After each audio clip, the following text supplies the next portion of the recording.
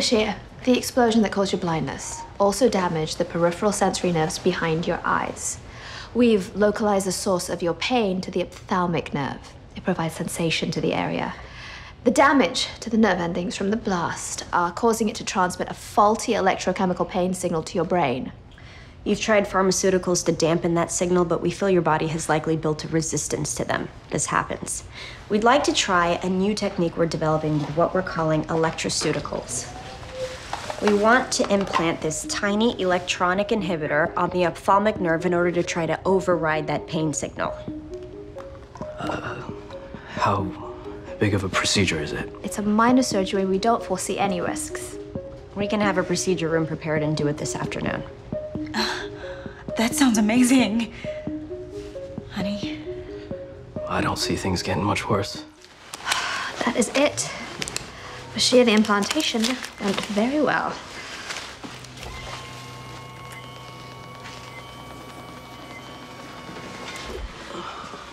Now we're ready to test it. Okay. This app controls the intensity of stimulation of the inhibitor, which we can eventually install on your cell phone. What's your pain scale? About a 7.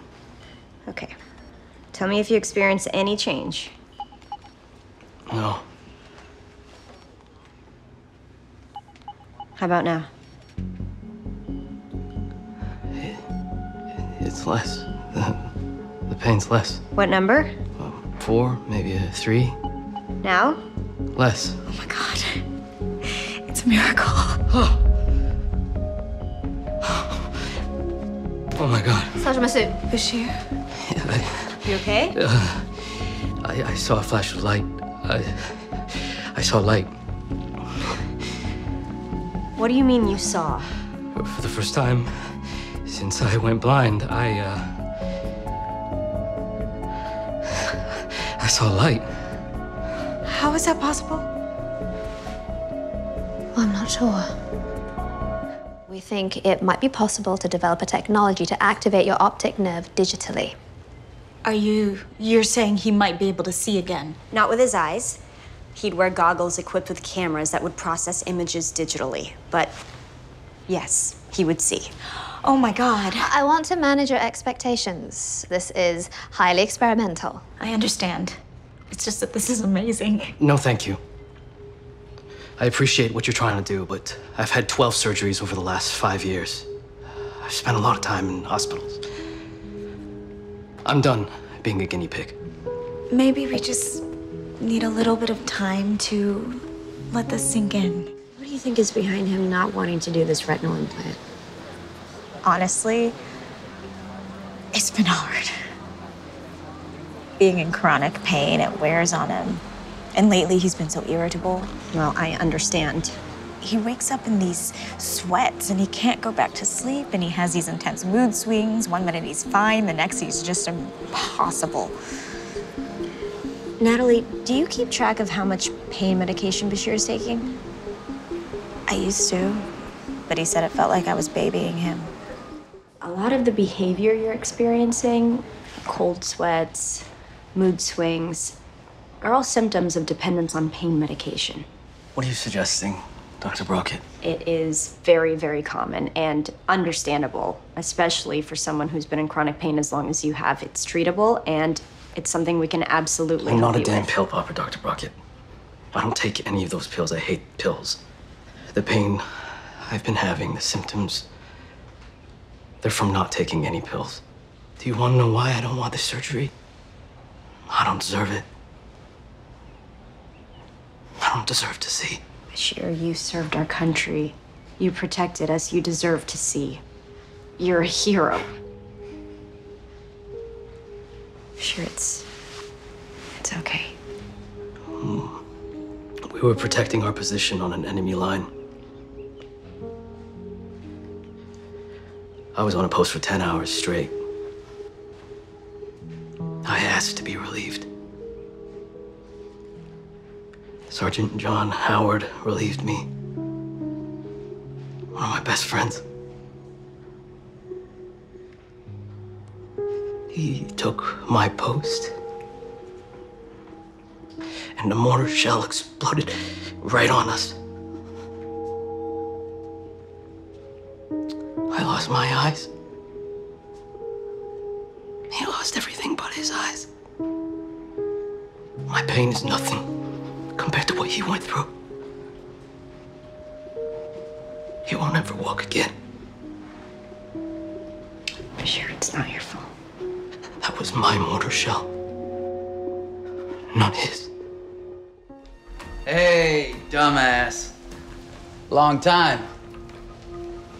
Who is it? Well, it's me. Your ears broke too? Johnny? Yeah. One of your doctors called. What are you doing here? Well, I'm here to see you, brother. It's a long time. You don't write, you don't call. Johnny, I should have been on that turret. Yeah, you should have. You should have just peed your pants instead of taking a bathroom break. Where's your dedication? Everything we stand for. Having each other's back, protecting each other. And I let you take that mortar from me. So wait. That's why you don't want to have this operation? You don't deserve to see because of what you did to me. Do you know how freaking stupid that sounds? Get over yourself. It wasn't your mortar. It wasn't my mortar. It was the guys who were trying to kill us. It was their mortar. So let these doctors do their miracle surgery. Then you can come and see me in Albuquerque and you'll see me with your own eyes. And you know what you'll see? You see that I'm happily married. And I've got a beautiful daughter. And I'm doing just fine. Then you can buy me a beer and we'll call it even. How's that sound, brother? You gotta go. Procedure is successful. Once he wakes up a little more, has a little more energy, we'll see if it works. Wow. It's exciting. Yeah. And terrifying. What do you mean? It's stupid. No, what? This is a picture of Bashir's girlfriend before his last tour in Iraq. And this was the woman he was with before that. Notice any similarities? No. They're both gorgeous. He's never seen me. I never thought he would. I'm not like these girls. Natalie, you're beautiful. And you have something these girls don't have. Please don't say a good personality. He loves you.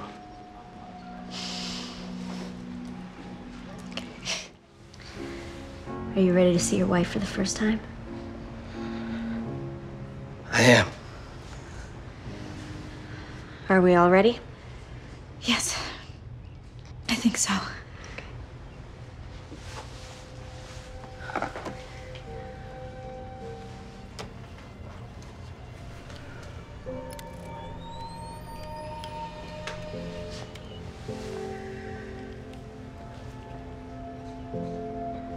On. All right.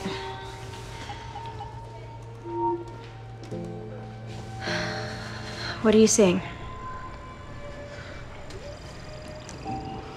White. All white.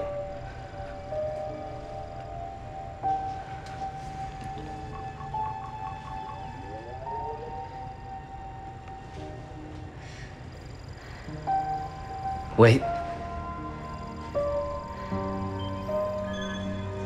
Oh my God. What are you seeing now, Bashir? I see. Is that you, Natalie? What does she look like, Bashir?